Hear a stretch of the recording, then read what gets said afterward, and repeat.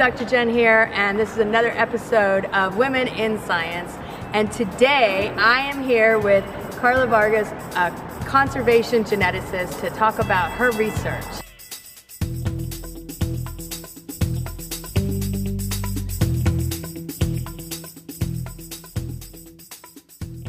So you work on masked bobwhites. Right. So what is a masked bobwhite and where are they found?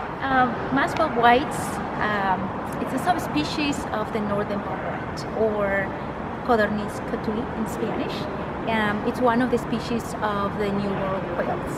And there are two captive populations of masked bobwhites in the US. One is at the Buenos Aires National Wildlife Refuge in southern Arizona, and the other one is at the Sutton Avian Research Center in Oklahoma. There's a third captive population in Puebla, Mexico. So it sounds like with all of these captive populations that the masked bobwhite is endangered. Is that true? It is. So the masked bobwhite is an endangered subspecies.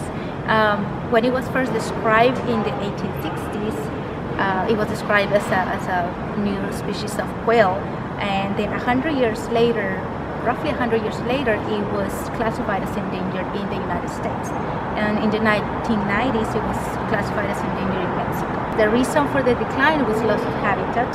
In the 1900s, it was the introduction of livestock. Okay. So heavy grazing, in addition to drought in the area, decimated the population of masked bobwhites. Wow. Well, there's a ton of effort being placed into recovering this species back to its range. And so what makes this little quail so special that we're putting all of this effort into recovering the population? It is special, for sure. Like it said, it was first described as a separate species of northern bobwhite because there was a lot of overlap on vocalizations and plumage coloration, similar to other northern bobwhites. But then it was reclassified as a subspecies. If you look at a female bobwhite, it looks very similar to other northern bobwhites, but males are very distinctive. They have the black neck and head.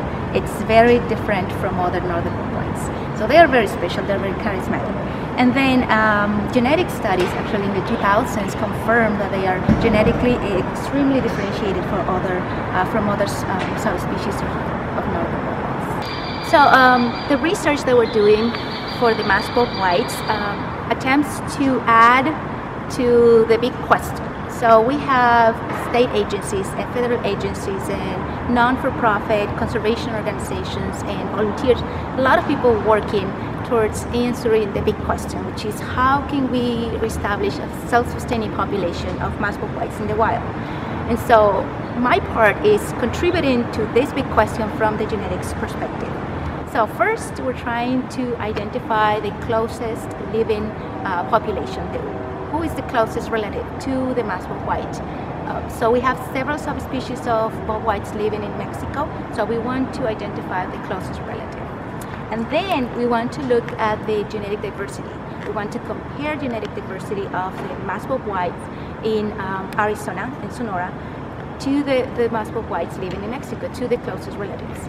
And we also want to compare the genetic diversity of masked bobwhites that are living now in the captive populations to a few samples that we have of masked bobwhites that were living in the wild 100 years ago. So we want to see how that genetic diversity has changed over the years. They released about 450 last year and approximately 600 this year, and they were able to detect the presence of several families this past winter. So that means the birds that were released last year did great. They survived through the winter, which is great news.